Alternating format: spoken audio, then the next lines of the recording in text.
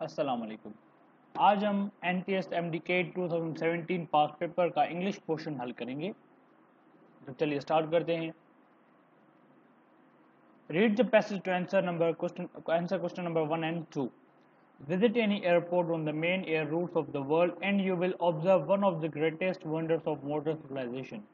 Imagine yourself in the departure lounge at Karachi airport. The PIE flight is just about to leave for London and New York.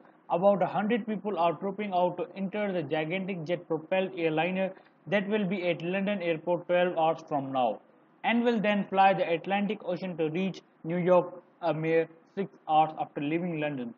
Two other huge airliners can be seen through the windows, and one group of people in the lounge will be in Japan and another in Norway. Before the day is out, the doors of this room are gateways to all the countries of the world, few of which are more than a day's flying time away. तो पहला MCQ हल करेंगे. How much time an airline takes to reach to New York from Karachi airport through London in a non-stop flight? ऊपर paragraph में हमने पढ़ा कि कराची से लंदन तक जाने के लिए 12 घंटे लगते हैं, फिर लंदन से न्यूयॉर्क तक जाने के लिए 6 घंटे लगते हैं. तो टोटल कितने हुए? क्योंकि इधर नॉन स्टॉप फ्लाइट लिखी है, इसका मतलब डायरेक्टली कितने हुए? तो डायरेक्टली होंगे 12 और 6 हुए 18. इसका मतलब 18 आवर्स लगेंगे हमें कराची से न्यूयॉर्क पहुंचने तक. तो सी इसका राइट आंसर होगा. The underlined phrase this room refers to, इधर जो this room अंडरलाइन किया गया है ये किस चीज को रेफर कर रहा है? इधर ये रेफर कर रहा है डिपार्चर लाउंज को, क्योंकि डिपार्चर लाउंज से ही जो लोग होते हैं वो डिफरेंट कंट्रीज में जाते हैं, डिपार्चर लाउंज में जाते हैं. Complete the sentence by choosing the most appropriate option from the given letters choices A to D below each. Children depend their parents for food and clothing. Children depend on their parents for food and clothing. इधर own होगा. I am very that he passed because he worked very hard. I am very glad. Glad का मतलब है खुश. मैं बहुत खुश हूँ कि उसने बड़ी मेहनत के बाद उसने अपना एग्जाम पास किया है. तो उसका ग्लेड होगा answer.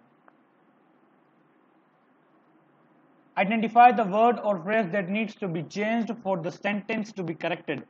Mother was pouring out the tea when I entered the room. इसमें कोई भी गलती नजर नहीं आ रही तो हम इधर नो एरर टिक करेंगे. The weather was so far too hot for us to think of going for a walk. इधर एक गलती है, इधर है गलती TO जो B है B.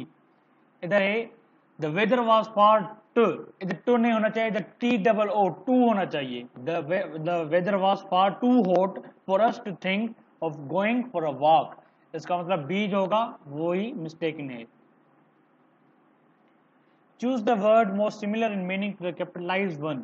अभी इस वर्ड की माना इन चारों वर्ड्स में से किसी न किसी की सिमिलर होगी. एंजाइटी का मतलब है परेशानी, वरी का मतलब है परेशान, सपोर्ट का मतलब है हेल्प करना, होप का मतलब उम्मीद रखना, कंफर्ट का मतलब आरामदा. तो वरी जो होगा वो एंजाइटी से सिमिलर है, तो हम कहेंगे worry is a similar in meaning with anxiety. Original means real.